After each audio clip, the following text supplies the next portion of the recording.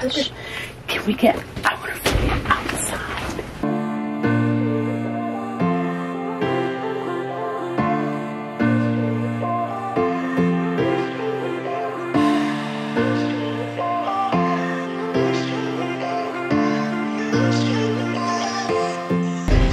Okay, so I guess it's important when you're coming to Assateague Island. What is it? Assateague Seashore. There's a national park and there's a state park. We went to the state park, but we're thinking we may be actually reserved at the national park. So we're gonna go check it out and see what happens.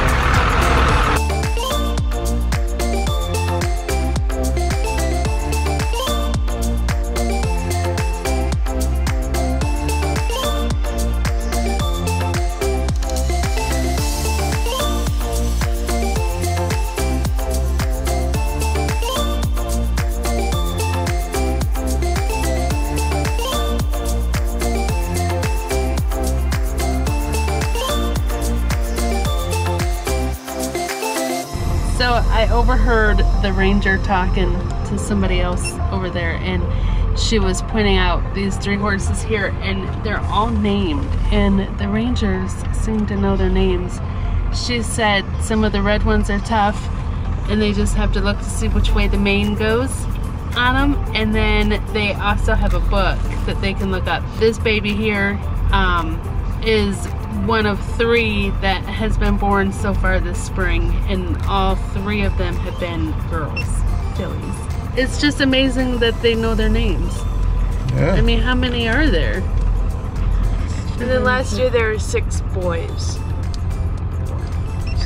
The National Seashore Park for Assateague only had 1 night available, so we were only gonna be able to stay 1 night, but Kimberly was able to get on the state park website. The state park is right there, right over there. So we are going to spend 1 night here in the national park and then 2 more nights in the state park. Okay, they're right there. There's horses right over here. Ponies. I guess they're ponies.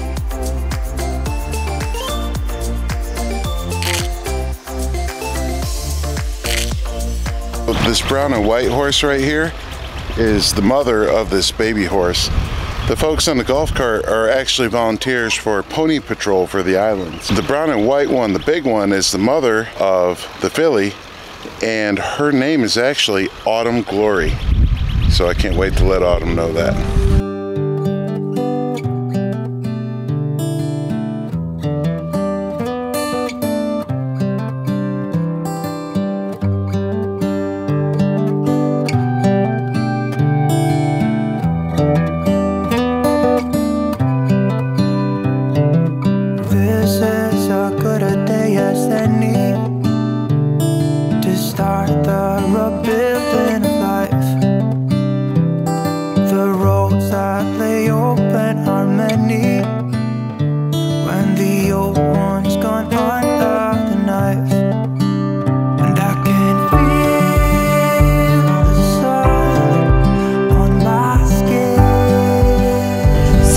Tables have these containers built into them so you can keep your food hidden from the horses. There you go. Just like Vanna White. Yeah, just the same. We are testing out the new setup. You've seen it, I think, a couple glimpses of the table set up like a desk across the window with the office chair right here. Now we've turned it sideways, and this is the other way that we wanted to use it. It actually feels really nice. Right here in this beautiful setting, we got the big window. I can see out the window behind Kimberly. I'm assuming she can see out the window behind me. You're pretty tall. If I move like this. Just a nice white folding chair and the office chair. I do think I want to see if I can get these arms off of here because they're kind of in the way with this, and see if it works without them. That would be really great. But other than that, the lamp fits perfectly in here. Looks like it was kind of made for it, because where this bumps out, it like fits perfectly against the window. And look at that, gosh, look behind that lamp. Look at that. That's what I'm looking at. And that, look at that. That's what I'm looking at too. Well, we're having leftovers from the seafood joint we went to with Kimberly's aunt and uncle. last night. We had a really good time with them. What do you think of the new setup? Yeah, I like it. It's nice. Yeah, you like the view? I do like the view.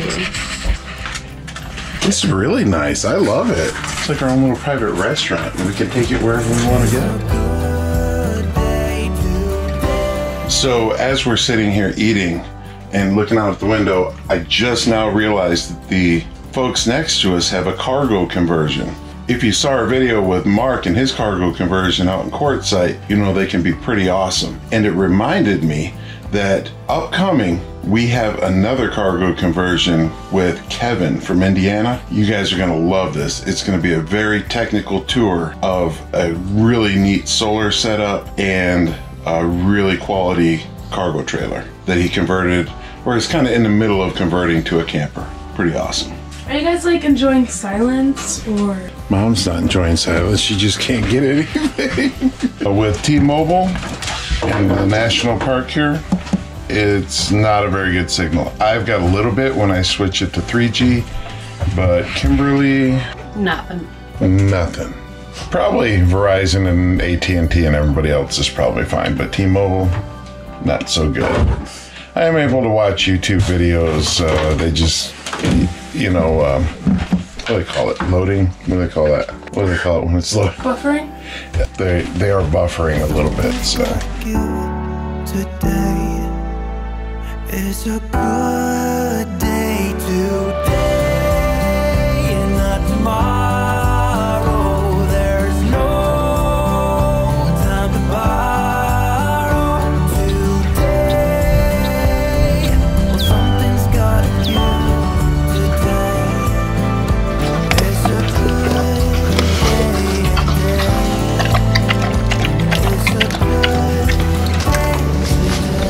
So I want to show you a little bit about how we set up power. The national park, and I believe also at the state park we're going to later today, they don't have any power hookups, any kind of hookups at all really. I think there is dump station. We're gonna need to find that out when we leave out of here. But for right now, we've got water in our tanks, we've got our generator, we've got propane, and we had emptied all our black and gray tanks before we came, so we're in good shape. But let me show you how we hooked up power to try not to annoy our neighbors. Or ourselves really. The generator quiet hours are from 10 p.m. to 6 a.m. So there are people here that have solar. That would be awesome because then you can charge those batteries up, or just having a battery bank period would be awesome because you could charge them up and use them overnight with an inverter. And then you're not making any noise in the daytime. But we do have a pretty quiet generator. It's running right now. You probably can't hardly hear it. I do hear a couple other generators running. The one I think I hear the loudest is coming from a Class C. I'm not going to show you because the point is not to embarrass the person. They got to use their generator. They got to have their power and their coffee in the morning. That's why I got mine going already this morning. But there is an advantage. We looked at some fifth wheels that had generators built in, and I thought that's kind of cool. It'd be cool, especially you're boondocking in a Walmart parking lot or something like that. It's easy access. But I also really like to remove our generator far away from people as we can, and we have two 30 amp extension cords, one 30 amp cord off the camper and then one 30 amp extension cord, and so we can move our generator pretty far away. Let me show you what we got. So we had the generator cabled up and locked in the bed of the truck right here, as you saw in our last video. I was able to take the plastic tub out of here and run the generator right there, and I got plenty of electrical cord, 30 amp cord, come all the way back to the generator. So if we wanted to boondock in a situation, nobody around or what have you, we could easily leave the generator right where it sits, run it, and be fine, and it's not very loud. But if you look around here, so here's the truck, and then we've got neighbors right there and right there, right there, all around us. So here's what we decided to do. We've got all these dunes back here. Beyond that is the ocean. We've got our cord hooked up right here, and then we ran it all the way down here.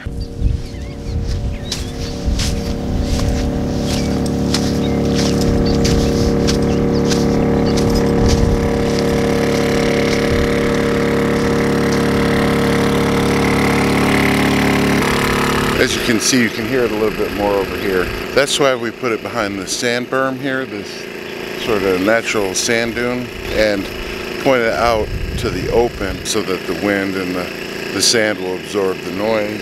And it's not right up there by our camper or by anybody else's camper. Because of all the sand, I put this plastic tub that had our blocks in it. I set that in the sand. That way we're not sucking up a bunch of sand in the intake or getting sand all over the bottom of the generator. So something to think about how you're going to set up your generator to cause as little intrusion as possible on your neighbors and yourself.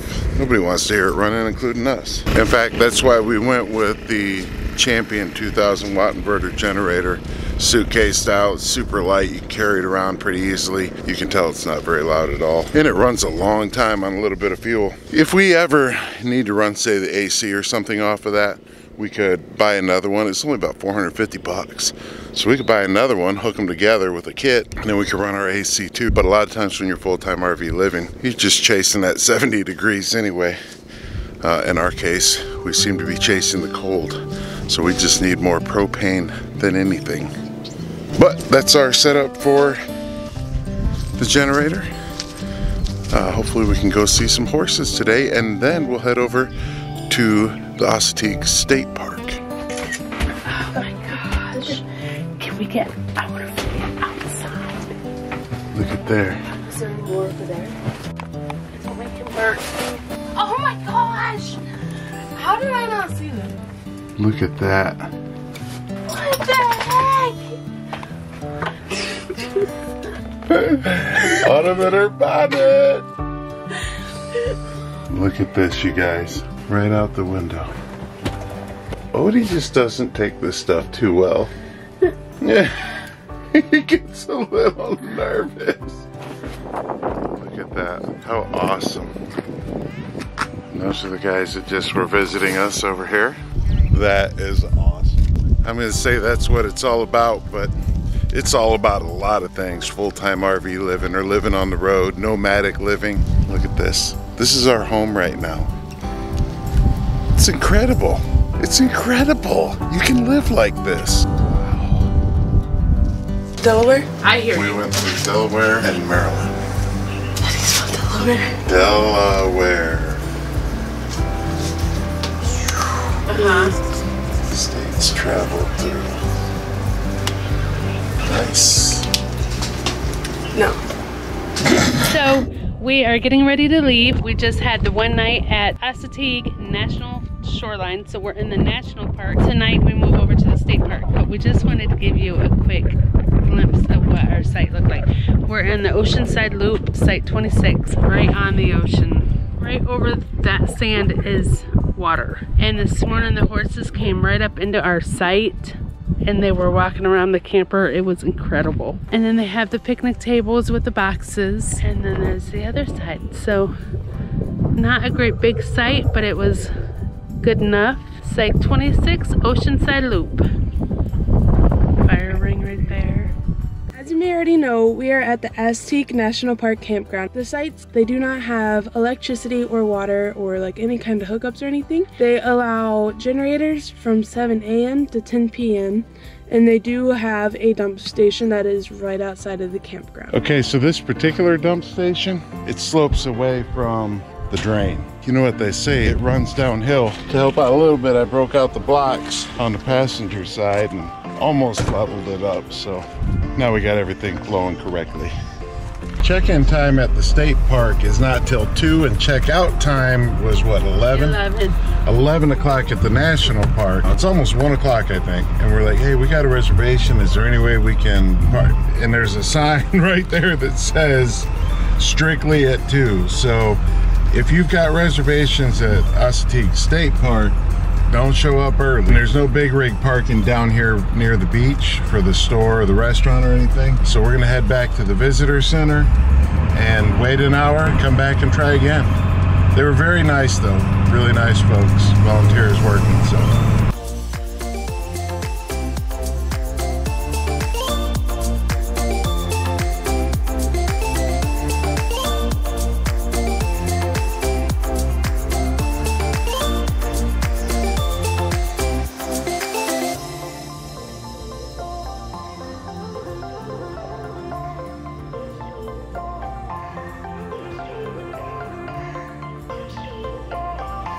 a wild YouTuber. Wow, YouTuber.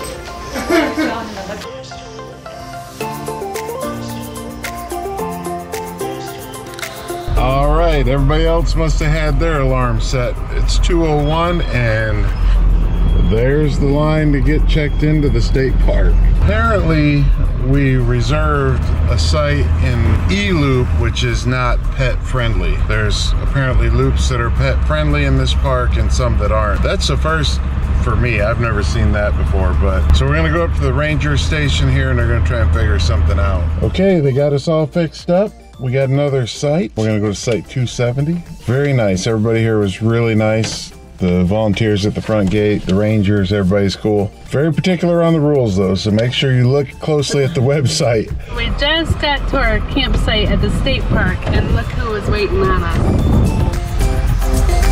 got some over there.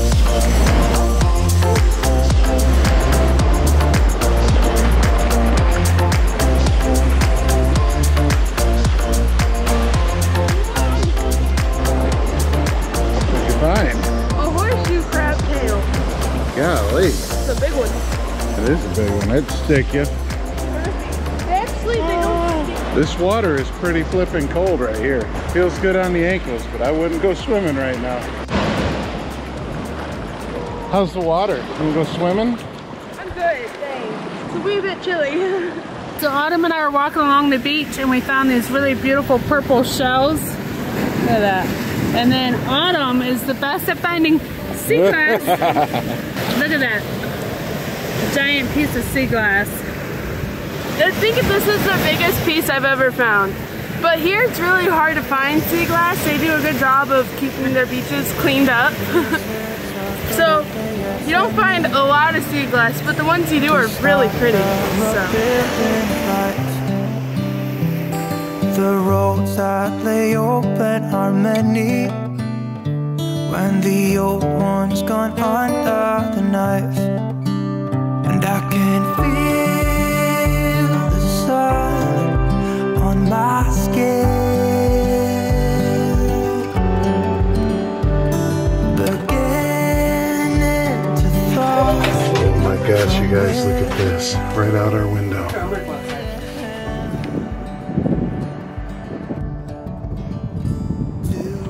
Beautiful little baby with a white stripe, like a lightning bolt. Uh-oh. Uh-oh. That's why you gotta lock up your food there. That little baby sniffing that bucket of food.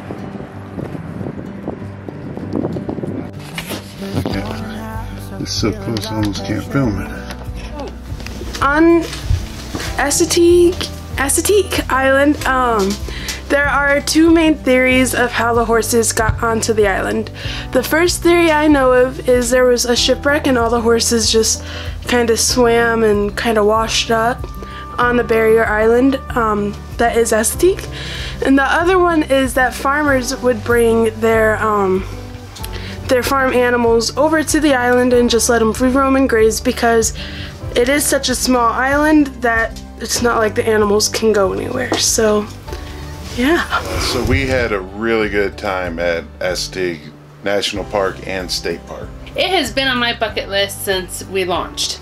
When we were talking about some of the places we wanted to go, I know that that was one that I said, I really want to go there. She's been talking about the horses on the beach the whole time.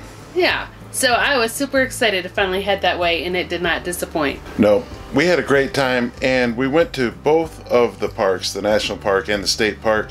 And for us, we felt like if you can get into either one of those, you're going to have a comparable experience and you're going to have a good time. You're going to relax and enjoy yourself. Right.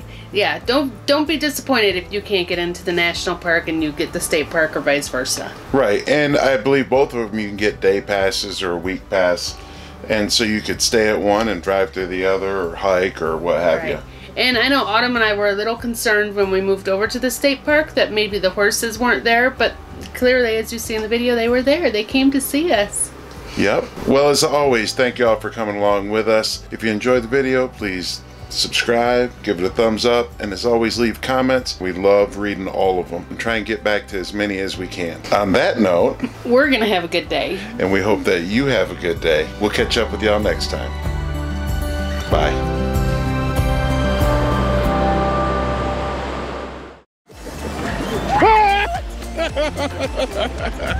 Can you put that in like slow-mo?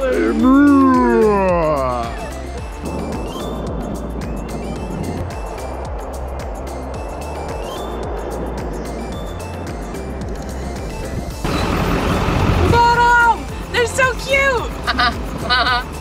They look like lambs almost.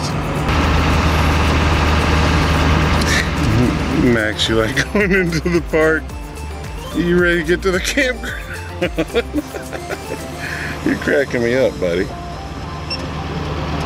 Too funny. Don't hit the pedestrian. Don't hit the pedestrian. So sweet, buddy. He's so sweet. And Max is ready to get to relaxing, although he's been sleeping all day. Huh, buddy?